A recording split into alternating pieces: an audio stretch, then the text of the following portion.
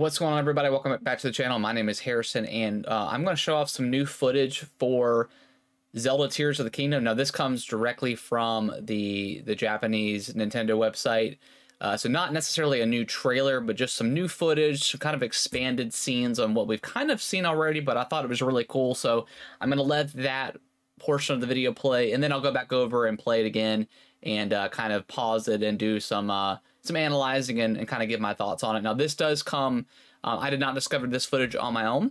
This comes from another channel, Zelda Rush, that discovered this video. I did record the footage myself directly from the Nintendo website, so this is not this person's footage, but I will have a link in the description below for their channel, so go give them a subscribe and watch their video, because I'll probably have some different points than what I'll make. But without further ado, let's get started.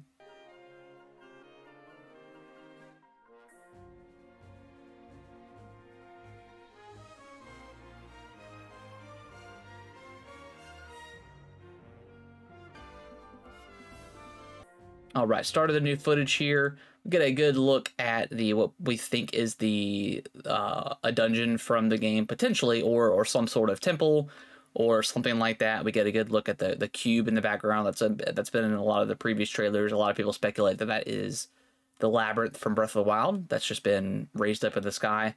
But looking down at the bottom here, with the little pedestal that Link is standing on, it looks an awful lot like the glider that has been showed off in previous trailers. Maybe you stand on, because it also kind of looks like an indentation, or like maybe like a button or something that once you stand on it, it presses down, and maybe this area transforms into the glider that we've seen, and maybe you can use this to get around a little bit farther than you normally could with your standard glider. So yeah, I think that's definitely a possibility. But again, we have no idea. Then another shot of Link jumping off, and then the camera is going to raise up just a little bit, and we get a really good look at all of the sky islands that are in the game. I'm gonna go back a little bit and do a little bit better job of pausing, but we get a good look at the bottom here. We see maybe some potential shrines down there. I don't know if there's a big confirmed in the game yet, but yeah, just look at all these sky islands. I mean, this game, I mean, I've said it before, where this game just looks like it's going to be massive between the sky, the surface, and then the underground stuff. It just looks really crazy from all the stuff that we're going to be seeing. Then we get another good look at, go back just a little bit. Another good look right here. We get a long view of the castle floating in the sky. So, you know, we don't really know exactly when this scene takes place. From my understanding, I thought the castle was going to be a lot higher in the sky, so maybe getting to the castle isn't necessarily the end game like it is in Breath of the Wild.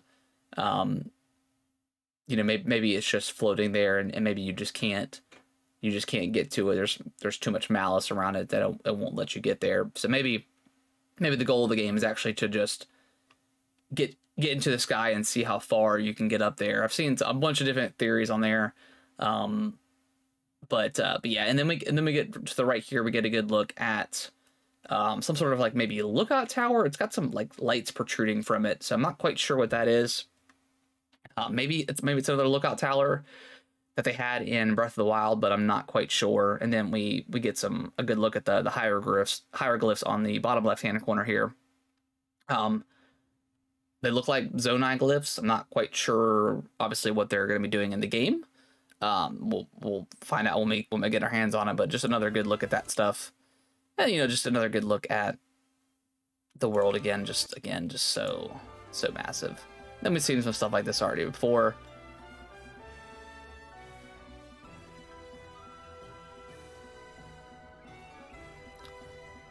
And yeah, that's all the footage. It was very quick. I love the